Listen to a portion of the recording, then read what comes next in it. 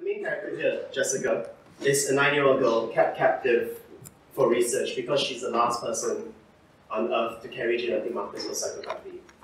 She's a gifted artist, something she has inherited from her mother, who committed suicide and has schizophrenia. The psychiatrist, Charlie, sees her as an object, the psychopath, just a part of his research.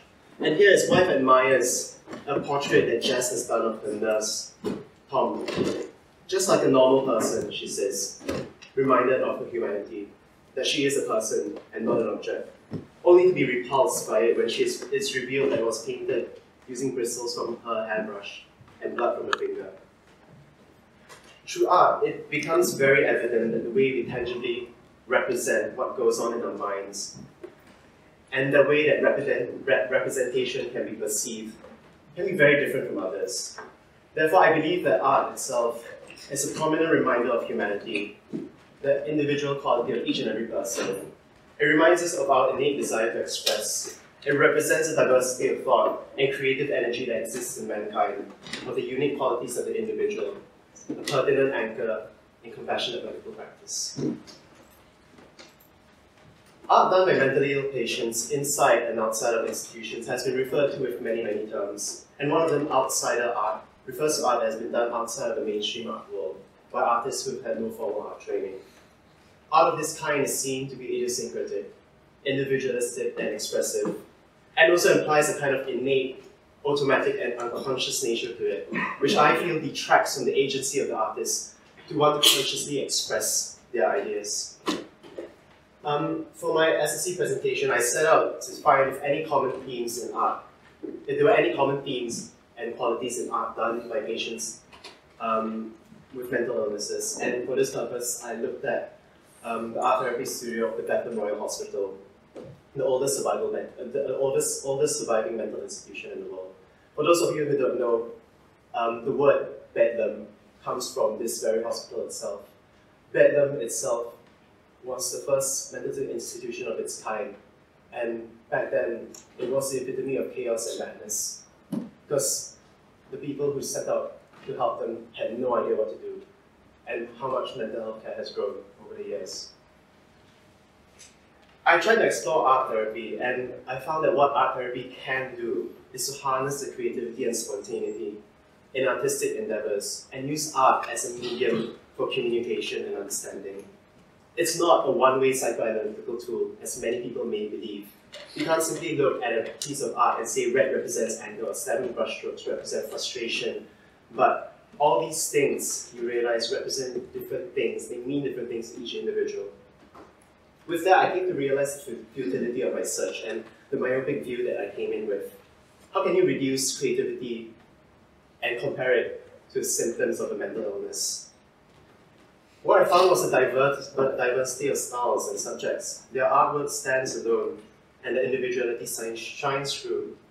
Although their conditions and stories lend context to the art, it's given me new perspective on not just seeing patients through the lens of their conditions.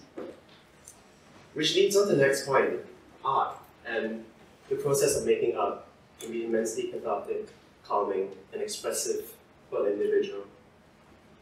I'm going to move on to some artist profiles, which I've gotten from the online gallery of the Bethlehem.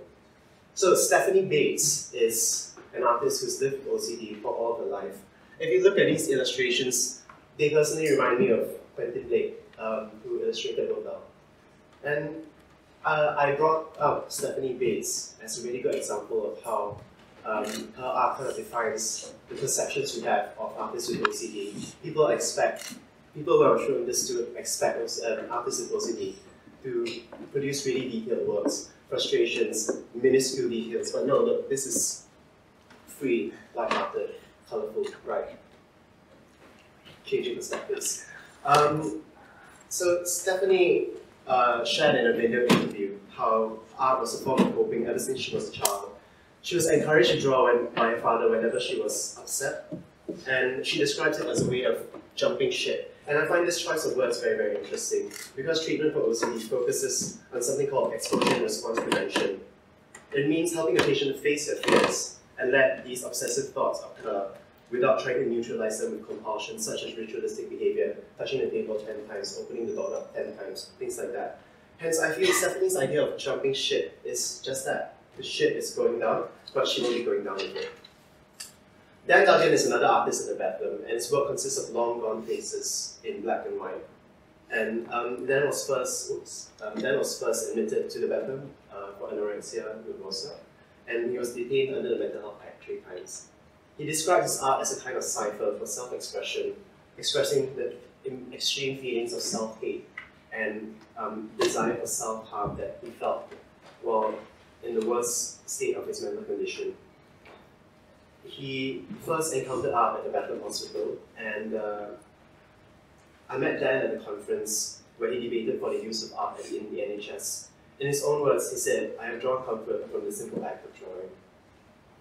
And I feel that through art, they've all had some sort of catharsis, some form of release, and they've been able to express so much that may have not come out as powerfully or even at all.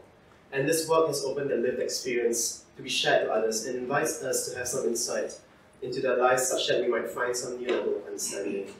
Through art, many patients have found a newfound purpose, a newfound identity as an artist in art, advocacy, and destigmatization. Which moves on to my last point, art for society. Art itself is a powerful vehicle for normalizing what may be taboo.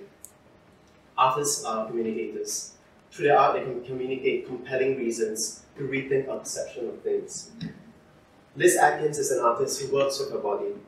She's lived with compulsive skin picking for the whole of her life, and for her, it was a way of releasing tension, blocking out emotion, and calming herself down, but gave her, in turn, a lot of guilt and shame. She only properly addressed it when she was about 30 years old, seeking medical treatment and facing it through dance and drama.